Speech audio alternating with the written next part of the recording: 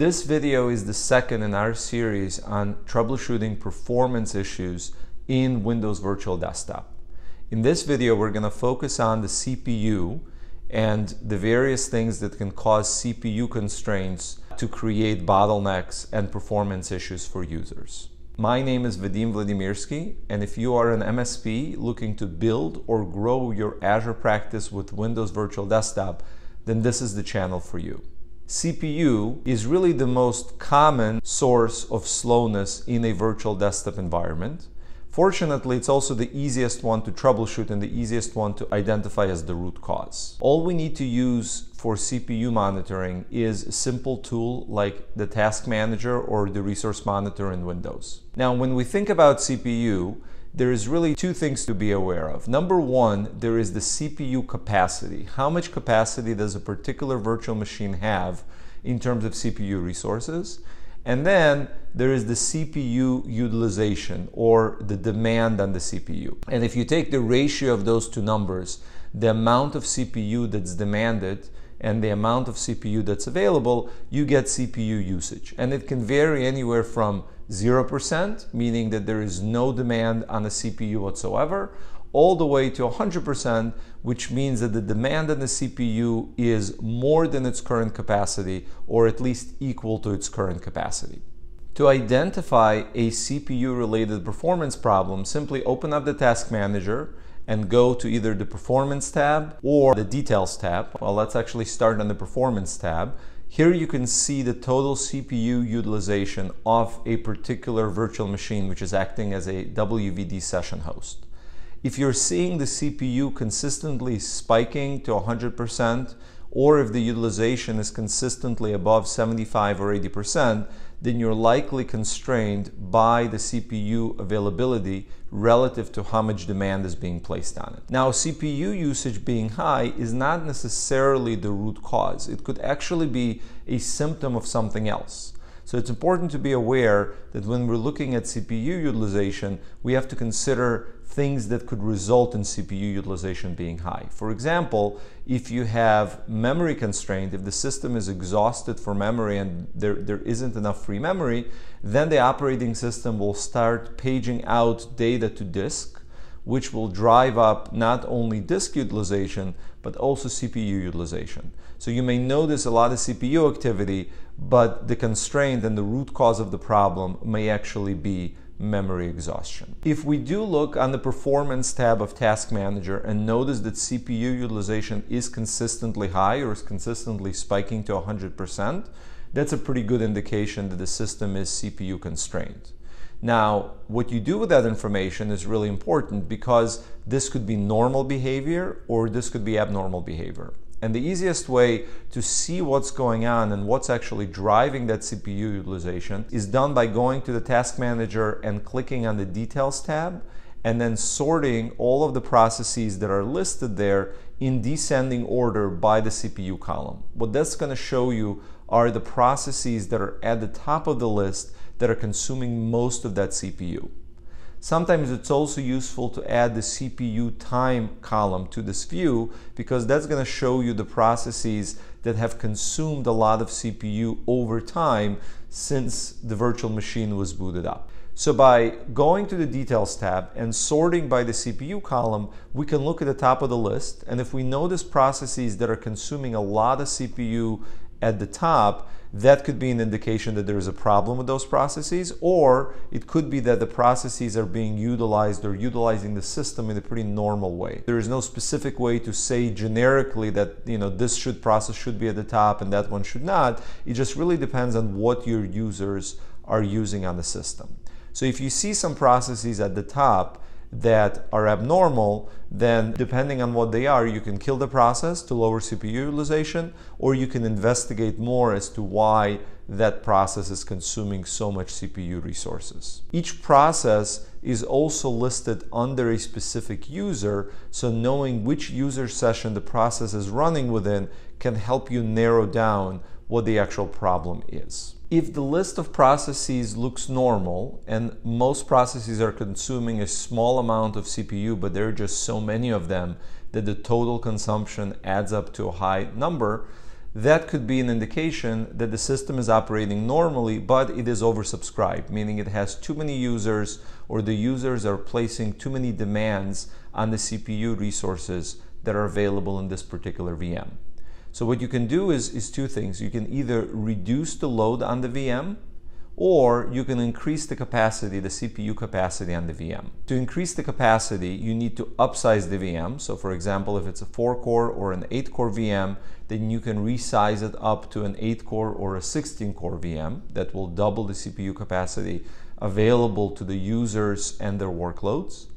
Or what you can do is you can lower the utilization by each individual user or by all of the users in aggregate by spreading the users across more session host VMs, thus lowering the utilization on any one particular VM. This can be done with adding additional session hosts to the WVD host pool and then having the users log off and log back on to be load balanced across more VMs. In most scenarios, Windows Virtual Desktop session hosts are CPU bound. This means that you as an administrator will run out of CPU capacity on a particular VM as you start to load it up with users and applications before you'll run out of things like RAM or disk capacity. So the most popular VM instance families that can be used for WVD session host VMs are the D series, which is the generic compute CPU type of a VM, where you get one CPU for every 4 gigs of RAM. So for every one CPU, there are 4 gigs of RAM in your VM instance. Or the E series for those workloads that are more RAM hungry and need more RAM per core of CPU, in which case you get a 1:8 ratio. For each single CPU core, you get 8 gigabytes of RAM. At Nerdio, we see hundreds of deployments of Windows Virtual Desktop, and here are the 4 most common mistakes that we see IT professionals make when deploying their production WVD environments. Number 1, they often use burstable instances to run user workload in production. And this is really not a good idea because the burstable instances are CPU limited, and CPU being the most common constraint, as you can see, can create a problem. With burstable instances, when the VM first boots up, it doesn't have any CPU credits that are banked. Therefore, it is throttled down to some fractional availability of the total number of cores that you will actually see if you open up Task Manager. So our recommendation is to use burstable instances for testing, but not go live and not put any production users on burstable instances because those will experience CPU slowness. The second common issue that we run across is that a lot of applications, when they install, will place items in the All Users Startup folder under the Start menu. What this results in is for each and every single user session that connects to a WVD session host, there is a set of startup items that start up for each and every user, causing lots and lots of duplicate and redundant processes to be running in the background and consuming CPU unnecessarily.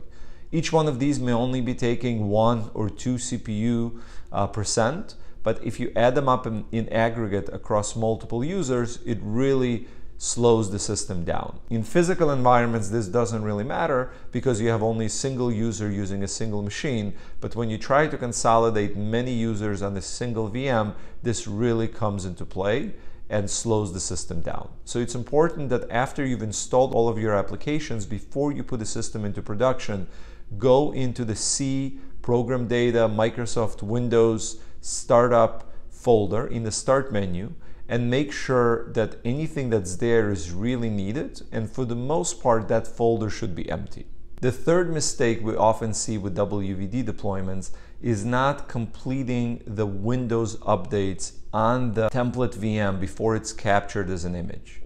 If you run Windows Update and then don't wait long enough after rebooting the machine for it to actually finish applying and capture that VM as an image and then deploy session hosts from that image, then those updates are being applied each and every time the image is deployed as a new session host. So that can be very CPU intensive and can consume almost all of the available CPU when the users are just logging into the system after it has been deployed from an image. So the best practice is power on the template VM, apply your Windows updates, and then wait for a while until you can see that the CPU utilization, especially of the TI worker.exe process, has settled completely after a reboot of that machine. Only then you should shut it down and capture it as an image. And the final scenario that we often see as the cause of CPU-related slowness in WVD is streaming services. We often notice that users, not knowing, will launch YouTube or Spotify or Pandora and have some music or video streaming in the background while they're working on the system. This not only consumes a lot of bandwidth, but it also uses a lot of CPU capacity to actually encode and transmit that media to the user's client device. So this is really easy to identify, because if you open up the task manager and you look at the details tab for each process that's running, you can see which processes are consuming a lot of CPU and identify exactly what users are doing in terms of streaming services. And we recommend letting the users know, it's more of an educational item, letting them know that if they stream music and videos on their local device rather than within their virtual desktop session, not only will they have better user experience with the streaming service, but they will also have better user experience on the virtual desktop.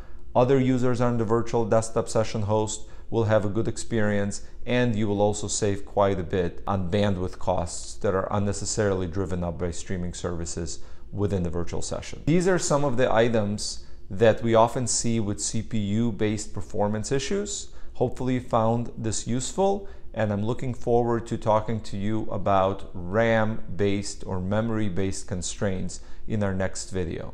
If you want to skip ahead and learn more about the other areas of performance contention, go ahead and click on the link below the video to view the full write-up.